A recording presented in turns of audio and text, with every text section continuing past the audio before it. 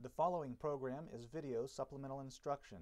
VSI is brought to you by the Teaching Center, UF's Learning Support Center, www.teachingcenter.ufl.edu.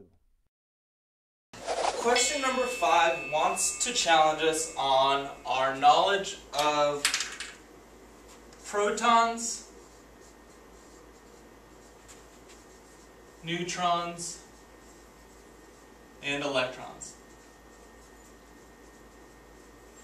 So, it says, the strontium-90 isotope is present in radioactive fallout. When strontium-90 forms an ion, how many protons, neutrons, and electrons will it have in that order?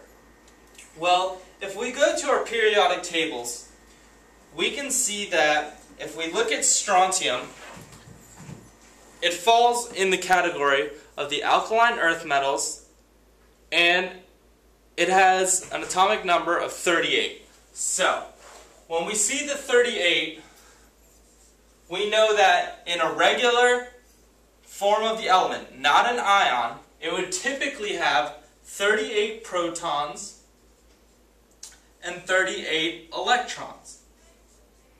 But when we're talking about an ion, that means your electron numbers are going to change. Now, we know right away that we have 38 protons. Well, how do we typically find the number of neutrons? Neutrons is equal to the atomic mass minus the proton number, or the atomic number. So here, told us we're dealing with strontium-90. So this is our atomic mass, and we have 38 protons. So we're going to do 90 minus 38. It's going to leave us with 52 neutrons. So if we look at our answer choices, right away we can see that the professor knows you can go to the periodic table, because every single answer choice begins with 38 protons. So what he really wants to challenge you on is how you can differentiate between the neutrons and the electrons. So we already found our neutrons. So we can eliminate answer choice number 1 and answer choice number 2. So now we can have 1 out of 3 if we didn't know how to find the electrons. But because the electrons are in the alkaline earth metals, we know that strontium-90 has a +2 charge on it.